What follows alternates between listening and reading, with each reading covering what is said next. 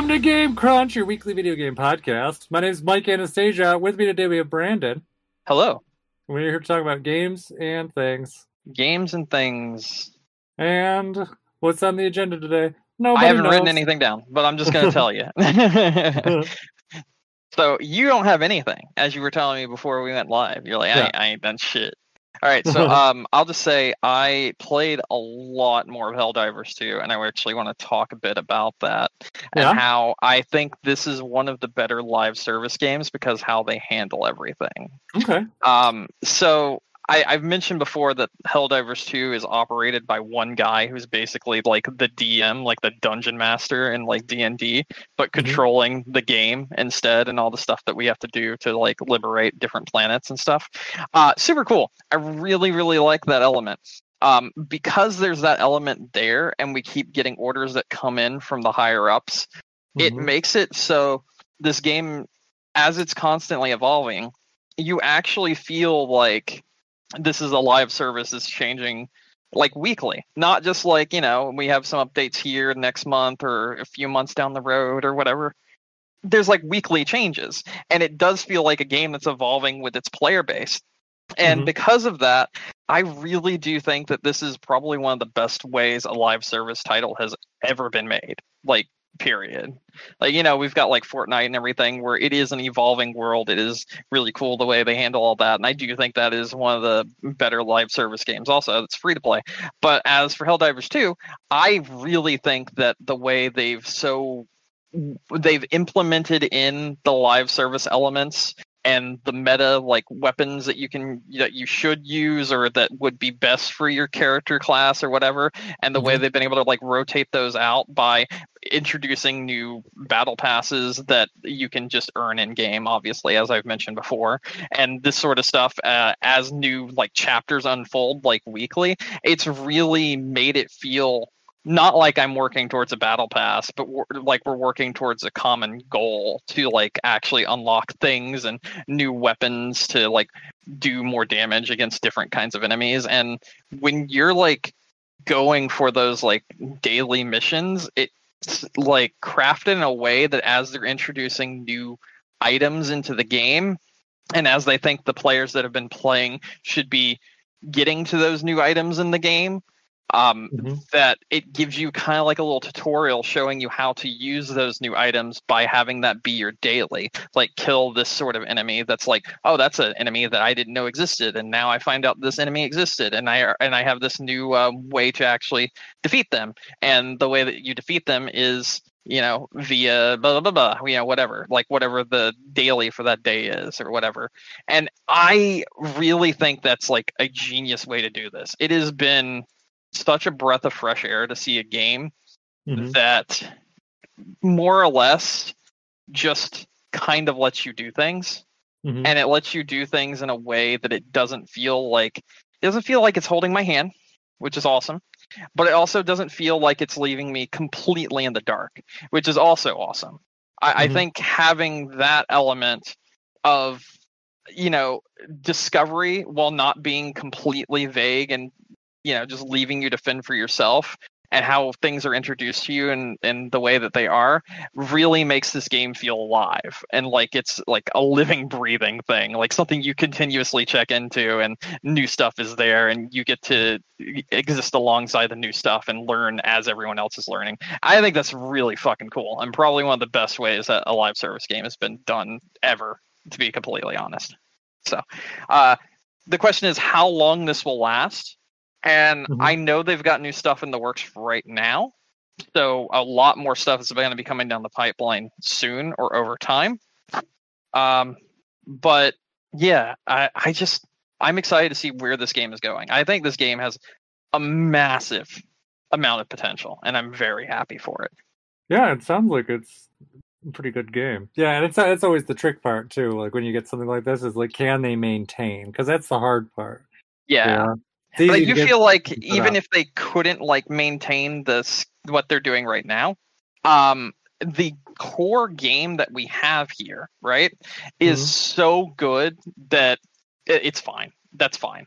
But like on top of it, the fact that we are getting all this new stuff every like week is very impressive. And the fact that there is a actual person that is their job title is just the dungeon master of the game itself, and we're continuously fighting against this one person. That's fucking cool. That's just so cool. I'm so happy for it right now.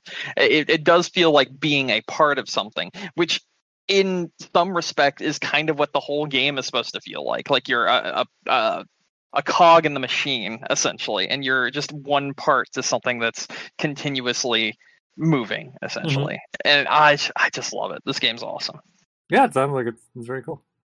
And then the other game that I played, a new edition, is called Balatro. And I've been meaning to ask you about this for like 2 weeks. It's so good. It's so good. I saw some really good things about it, and I was like, it's so good. This sounds like a good game. And then I was also like, oh, this sounds like a game that Brandon would really like. And I'm like, so good. I'm surprised that he has not mentioned this to me yet, because it seems like something that he'd really like. It ticks all his boxes. You know what? Game, card game, roguelike. It makes me so happy that you know me so well that the second I mentioned this, you're like, dude, this is what I thought you would have already played by now.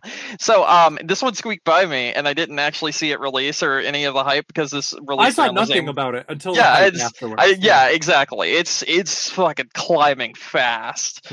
This released on my birthday week, so I didn't even see that this existed. So I missed it because I was engulfed in Helldivers, basically. I just picked this up, and when I say just pick this up, I mean like 5 hours ago.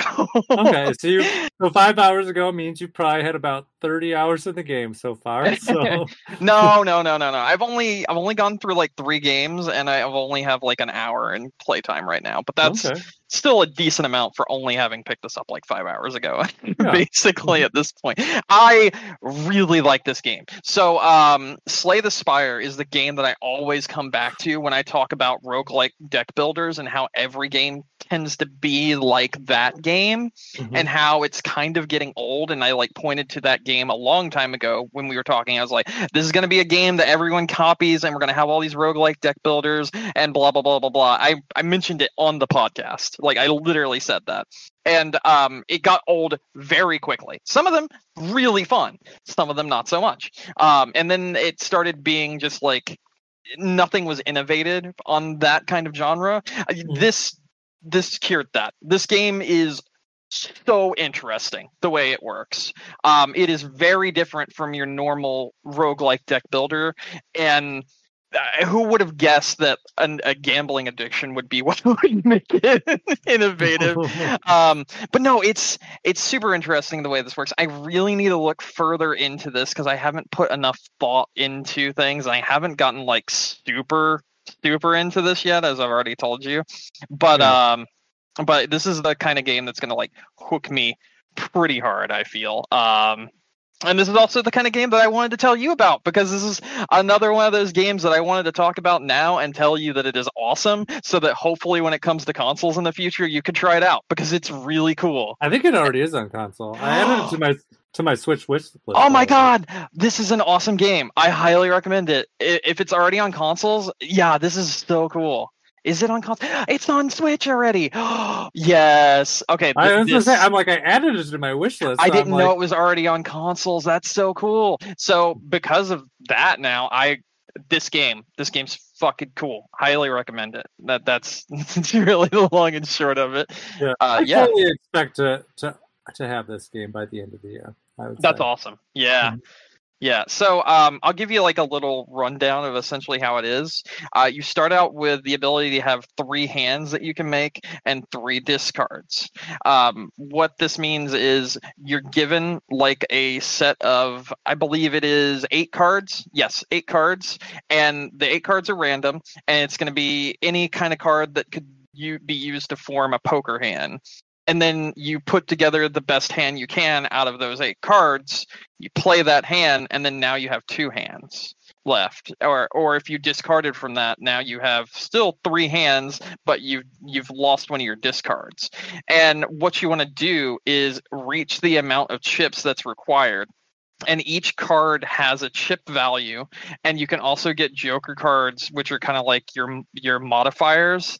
And joker cards make it so that it will like add a multiplier, or like if you don't use any face cards this time, get double the points or triple the points or some shit like that. And there's lots of little things, and essentially the Joker cards as well as these I believe they're called celestial cards, are what really adds to it. Some of these cards that you can put onto other cards in your hand, and that permanently changes the abilities of that card. So like whereas you just had like an ace before, you can add it. So if this ace is played with like other cards, then you get like fucking 10 times multiplier of whatever you end up having at the end of that hand, essentially. And you want to continuously build your deck with these cards and with these abilities in mind, so that you can beat the maximum amount of chips that you need to earn by the end of each round. And then there's also like a little shop, like you would have in any other roguelike, that sort of thing, once you've finished a round, and you take the money that you earn from that round, and then you buy things. And the shop has things like different card packs that you can buy, and those different card packs give you those Joker cards that I mentioned, or those ability cards that are permanent you can stick on your cards, or a one-time hand ability card, which you can use once to like help yourself out of like a tight spot, essentially. But it's like really powerful, those are. So you have all of that, and when you like piece it all together, it really makes this super addictive and really interesting card game that's very different from these other roguelike deck builders. And I kind of love this one so far. I honestly, I just want to play it right now. So, let's just wrap this up as soon as possible. I've heard nothing but good things. So it's great. Yeah, I love it. Yeah, well, I'm excited that you like it, because that means I probably will like it too. So, yeah. I just double checked. I'm like, yep, still on my wish list. It's not even really radically expensive either. It's only like no, it's $15.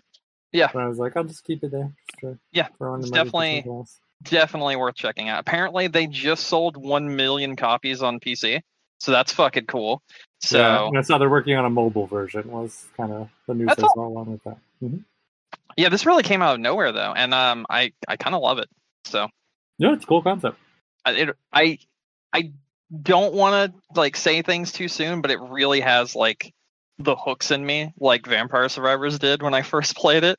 Like I'm thinking about how the game works right now while I'm talking, and that's the signs of something that will probably have some staying power, essentially. So yeah, so I'm excited to see how this evolves over time, basically, and how my thoughts on this game. I'm interested in hearing your update next week. Yeah, definitely. I might like wait a week or two until like I get really deep into it, and then come back and give you some thoughts on it. But yeah, it's good. I like it so far. It's really fun. So there you go. That's all I played. That's literally all I played. That and Fortnite, but you don't really want to hear that I've been playing the bootleg version of Rock Band. So whatever, It's kind of like there's always so many things to say about things. Like this week, I think I just played primarily Vampire Survivors. I had nothing extra to add on it, so I don't have anything really to talk about there. And I'm trying to think. I don't think we really watched anything. I don't even think like TV or movie wise I have anything exciting to talk about. I know we're excited about for the Fallout TV show because that's soon. But yeah, that's it. I don't have any terribly exciting gaming updates this week. So yeah, that's just where I'm just in like a in between period right now. I'm just waiting. I understand. Yeah. Ready to move on to news? Yeah, absolutely. I did remember we have an extra piece of, well, I guess they're two technically rumors, but they seem like they're somewhat legitimate. The PS5 Pro leaked. That was the other actual news. That is going to be something that I use as a jumping off point as to our little small chat that we're going to have. Okay. And the other thing is, and we'll talk. Well, in fact, you're going to do that. We'll talk about the other thing first, which is that the PSVR 2 production is apparently on hold, just to let inventory catch up to supply. Yeah, with their announcement of wanting to bring it to PC in the future, I think that's when that inventory will catch up to some demand, essentially. Yeah, at least get things moving. They got to. They've got to, because it has been a massive flop on consoles. It is not. It's not panned out well for them, essentially. Oh yeah. But I don't think there's any terrible surprise here that they're having difficulty moving units. So no. No. But I'll be interested to see if there's any significant changes when it comes to PC. I think there will, because like if you look at I'm sorry, I was just gonna say I think there will, because if you look at what we've got right now on PC, we've got a $1,000 headset, we've got another $1,000 headset, we've got the Quest, the Oculus Quest and Quest 3, so $500, whatever, that sort of thing. The in between of a $650 headset with a lot of good features that some of these $500 headsets and the $300 headsets definitely don't have. I do think that's going to be very enticing to the PC market, because it's a much more affordable VR headset. And then also, if someone already has a PlayStation 5 as well as a PC, then that would be even more enticing, because you now have two reasons to have that headset instead of just one. Yeah. And I think that's awesome. Okay. Yeah. It could be. I mean, let Sony fuck it up somehow, though. So. Yeah, maybe. They might. They could. All right. You ready to talk about the PS5 Pro then? Yes. I wanted to talk about the PS5 Pro for multiple reasons, and I will go ahead and share mine now. Essentially, my main thoughts are, do we need a Pro console? No, we already know this. Yes, but also there's a lot of people that are like, oh, PS5 Pro is coming, it's going to be fucking incredible, it's going to be able to do this, that, and the other, and my thoughts are like, yeah, but like, we were sold a PS5 on 8K gaming, right? That's on the box. 8K gaming is on the box. Now, granted, 8K gaming is also on, well, not 8K gaming, but 8K is also on the box of the Series X, but that 8K is for HDR video playback, which I believe it does support. I'm not 100% sure, but it is for HDR video playback. So like I don't even know if 8K DVDs Blu-rays are made right now. So I don't know. It would probably just be digital, I would guess. Yeah, that would make sense. But either way, the PS5 was sold on 8K gaming specifically, and there's not a single game outside of a game called The Tourist that does 8K gaming, but even that developer said that, hey, that's not even enabled in the PS5 right now.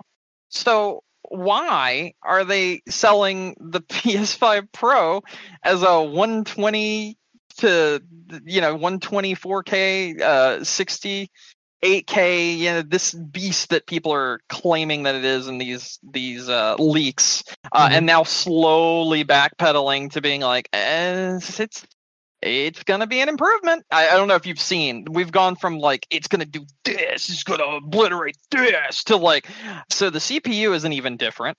And then today people were like, so we got the dev kits for the PS5 Pro, they're the same as the PS5 almost. And it's just like, huh, what's going on here, essentially. And then the other thing that I wanted to bring up about this, just hear your thoughts on it, was we had the pandemic, we had the graphics cards, the chip shortage, and all that stuff. Some people right now don't even have a PS5, and you cannot walk into a store still, like a normal store, like a Target or Walmart or whatever, and just buy a PlayStation 5. You still can't do it. You can buy it online through Sony. You can buy it online through other retailers and that sort of thing. You can buy it online and go pick it up, but you can't just walk into a store and have it readily available for you like you can, in the past with like PS4 or Xbox One, that sort of thing. And that's also the case in some places for Series X, but I see that a lot more on the shelves because no one wants them, essentially. But with a console that's already so scarce, that being the PS5, or having to jump through hoops to actually get yourself one, and not just having it readily available like they used to be during the PS4 generation, why the fuck do we need a Pro console when people barely even have the original?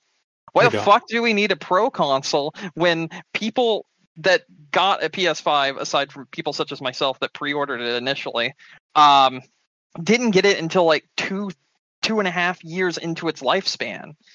Like, it feels like this is such a rushed half step to a console that the improvement is going to be so minimal that it's going to be a laughing stock, and it's going to be a waste of money. Yeah. I hope I'm wrong, but it feels that way because the technology hasn't been able to catch up yet.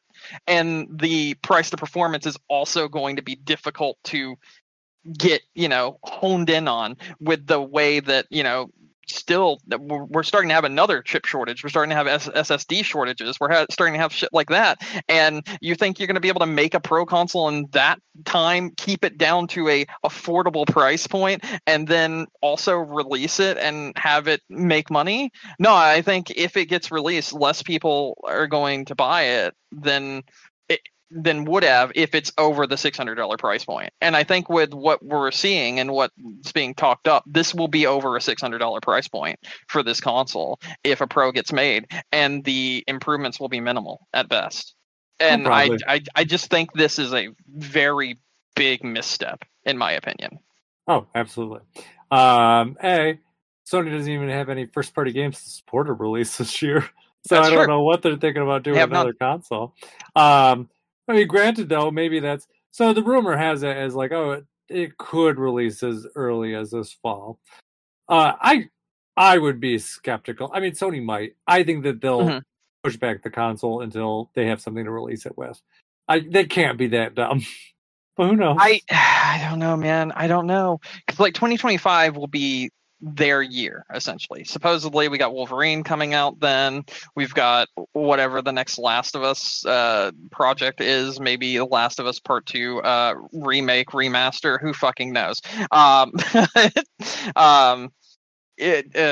More Spider-Man stuff or whatever. I think all that stuff is coming in 2025 or late 2025. I think they should take more time and release the Pro in late 2025 and completely just ignore 2024 for right now. They can just coast off literally Microsoft doing nothing and Switch being the Switch. And then they get to fight with Nintendo when they release their new Switch, but there won't even be a fight because, Nintendo, its improvement's going to be minimal to none. You know how that is. Well, I mean, it probably won't be a hardware fight, but definitely be, it's kind of, I guess on the flip side, though, you could say the same thing about PlayStation's software efforts.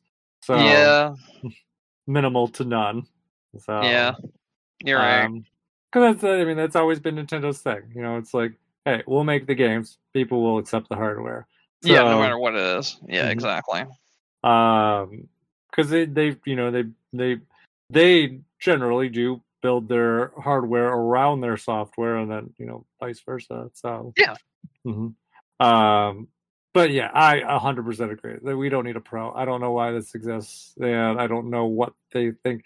I mean, it made sense in a different generation. It does not make sense here. So, and especially like we were talking about last week, they don't have any sort of, I guess maybe like standards in terms of like what they want games to be like on the system in terms of performance. So, they might benefit. I think they'd benefit more from being like, hey, let's try to make all of our releases X, Y, and Z. And then, just do whatever you want. We don't care. Yeah, that's kind of how I feel. I'm just worried that they're going to shoot themselves in the foot because like they have such a lead right now.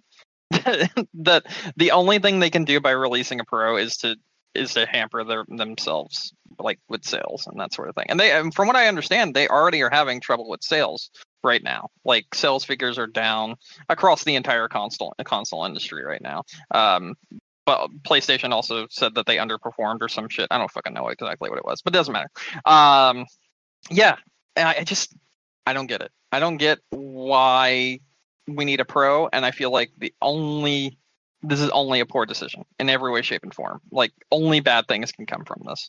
Yeah, it just seems like it's just you're not going to get that return on investment. No, absolutely not. And for the production. Yeah, and then the players are probably not going to have that much of a uptick in performance over the original PS5. No. And if they do, they're going to be paying a premium, probably like $700, $800, and that's a fucking ridiculous amount, Then when you look at it that way. It does sound like it's going to have some scaling available. So I mean, all of that. Yeah, but here's the thing: if you have scaling available, you're no longer 4K. You're no longer 8K. You're just scaled up. That's all it is. It's like if I play Helldivers 2 and I use FSR or whatever, and I have it set to ultra performance, that's no longer 4K that I'm playing it in.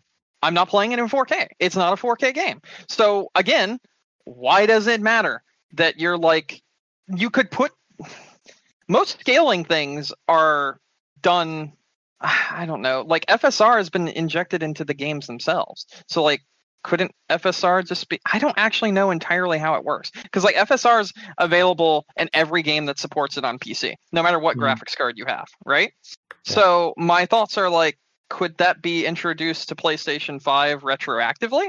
Because if it can, then like, you know, why are we doing this?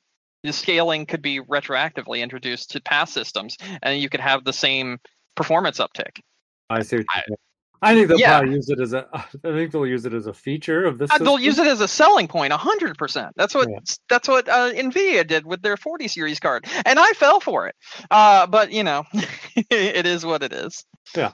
But that would be my guess. They'll just be like, oh yeah, you can. It's exclusive to this system. So you want it, you got it. Yeah. Mm-hmm. But look how much nicer Final Fantasy VII Rebirth looks on this. Ooh, ah. Yeah. Yeah. Ooh, ah. Yeah. That's great. Thanks.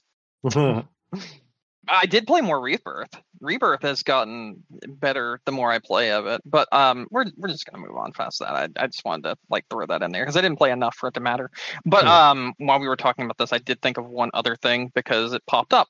The new way family sharing works on Steam, which was so family sharing is a feature that's always been on Steam, and essentially the way it worked before was someone that logs in on your system, be it officially or unofficially, you know what I'm saying? Like someone in person or someone, you know, not in person logging in with their account, allowing you to because they share their password with you or whatever, and then you can play their games. And the way that worked initially was if they were in another game and you were playing one of their games, it would kick you out of the game, even if it wasn't the other game that person was trying to play. And that was the way it's always worked. Steam introduced a new thing called Steam Family. And this just came out yesterday, and I'm just now starting it today. With Steam Family, you get sent invites over the internet to the family. And the family that you get added to, then every single one of their games is playable to you, the person that's in that family. And all of your games are playable to them and everyone else that's in the family as well. It can be up to 5 people. And all the games are just available to be played immediately once you've been accepted in the family and other people as well. So the difference in this versus the original family sharing was that in the original family sharing, if you changed your Steam hardware, it would invalidate your family sharing. It would kick you out of family sharing. If you changed your software, like reinstalled Windows or whatever, it would also kick you out of family sharing. Now it's an account-based thing. And also, you know how I mentioned before, if you're playing a game and then someone else wants to play a different game, it would kick you out of family sharing. That's no longer the case anymore. As long as you're not playing the same game as that person, you can play any game that you have in your family sharing list now. Okay. Which is a great new tool that has just been introduced by Steam. I don't know how long it's going to stick around, but we will see, because I think it's an incredible way to allow people in the same household or maybe friends, you know, that have thousands and thousands of games to share between each other. So, you know, much like people do with PlayStation and Switch and so on and so forth. And it's now a lot easier to do it on Steam as well than it was before, without the fear of, oh, am I changing my computer? Am I no longer going to have access to those libraries? Nope, you just have it now, no matter what. Oh, okay. So there's that. All right. And I have already tested it. I installed one of my friend's games before I got on here, and he was playing something else, and I got in it, and it just let me play like it was my own. So that's super cool and super convenient, and I hope that it stays. It's currently in beta right now and testing, and so far, I like it. So we'll see how that continues in the future. I've now added 1, 2, 3. Let's see. Me. We have. Wait. Me. We have 4 people currently in our family. I was making sure there wasn't a 5th. Oh, okay. So that is 2,000 games shared between us. Wow. Not including my own. So Yeah. It's pretty impressive. yeah. Now, granted, some of these games go all the way back to fucking 2009, 2004, that sort of shit. Oh, I'm sure. But it's a lot of things. It's options, and I am always down for options. So Nothing wrong with options. That's why I like playing on PC, because you have so many options. Yeah. Although I have been really enjoying my time just kicking back and playing Final Fantasy on PS5 lately. It's fun. It's really fun, and it's just relaxing and chill experience. Yeah, I think that's it. I got nothing else. I think I'm done, honestly. Okay. Yeah, I don't have anything extra either. So this is just gonna be a short episode this week. Mm-hmm. Yay. Yeah. I know you needed that. So I know. Trying to think if I even have anything else. Even to drag it out a little bit. Even only barely. I don't know if you heard Jack Black sing "Baby Hit Me One More Time." Someone I never knew I needed it in was my it life. you that linked it to me? Yeah. Or was it someone else? Okay, I said it out the other day. I did not know how much I needed that in my life, but I haven't watched it, but I have seen that it exists. I saw someone be like, "Oh yeah, this is amazing," and I was like, "Oh, whatever." I'm like, "It's Jack Black, it's Britney Spears. How good could it be?" It's good. I mean, you've heard Tenacious D, right? His actual band. I mean, Jack Black's fantastic. He's legitimately a really good singer, and Kyle Gass is a fantastic musician as well. So would you have been like, "Oh, Jack Black hit me, baby, one more time"? Honestly, yeah, he's super goofy. He likes to have fun with things, but he's also very passionate about things. So like, I understand. I definitely understand. Well, I think for me, it just really kind of hit the cover notes that I wanted it to. Because sometimes you get covers that are just too far away, and you get covers that are too similar. And this one is just like, it is perfect. Like, I don't have anything. I think you got me wanting to just click the link right now and watch it. So I'm just gonna do that. Give me a second. Let's see how it sounds. It's only a minute 40 seconds. Might as well give it a go. Yeah, it's a truncated version of the song. They do have. He actually did like a full version as well. But like for the YouTube kind of like promo, it like it's kind of a half version. I don't think I've seen a more infectious person than Jack Black performing that song. It's just I'm just so happy watching it. It's just so good. He's having so much fun. He's having so much fun. I'm so happy for him. He must be protected at all costs. That is the law. And it's I love Jack it's Black. Like so infectious. Like it's been stuck in my head for like days now. I just mean like he's so happy, and it makes me happy seeing him that way. I mean, even listening to what were we gonna say? I was gonna say Tenacious D has always been a great band, and Jack Black has always been really fun. And yeah, that man's consistently fun in everything he does. I watched him when he streamed for a while. He was so enjoyable. I watched him when he tried to learn about video game things and like be more receptive to it, and then I was like, why the fuck is he doing this? And then he put out the game about the music video about video games. You remember that? Oh yeah. And it's like, dude's just happy to be there. I did really like. This is actually, I guess, to bring Jack Black into news, because this is actual video game news from this last week. But I did really. There was an interview comment from Jack Black recently where they were talking about the Minecraft movie, and he's like, I don't want to speak too soon, but he's like, I think I might be getting an Oscar for this one. Jesus Christ. So that had me laugh. But yeah, I mean, he is, even I guess irrelevant. He does have, decent history with video games too, between Brutal Legends and the Mario movie. And he was incredible in Brutal Legend, and that had like an all-star cast. Oh yeah, and I guess even movie-wise, Jumanji, it's kind of actually a video game-ish movie. If you watched it. So it's good. But yeah, if you, and listeners, looking for something fun to watch on YouTube, definitely check out Jack Black and Hit Me Baby One More Time. Not what I expected, much better than you can imagine. I absolutely agree. It's incredible. Very, very well done. All right, now that's actually everything I got. I'm glad you showed me that. I wish I would have watched it sooner, but I'm glad I did now. That was so fun. I'm glad I remembered to ask you about it. So, all right. Anything else you want to talk about before we wrap up? No, I think I'm good. Okay. Well, thank you everyone for listening to us tonight. Don't forget to find us on Stitcher, Google, Amazon, YouTube, wherever you get your podcasts. We're there. Also, our website, game-crunch.com, has all of our new episodes and all of our old episodes, all of the episodes. And if you want to reach out to us, send an email at gamecrunchcast@gmail.com. Brandon. Hello. Any final thoughts? No. I'm good, basically. Okay. Well, then for me, my name is Mike Anastasia. You can find me online on Clash of Penguin there or on your favorite gaming console. And until next week, game on. Game on.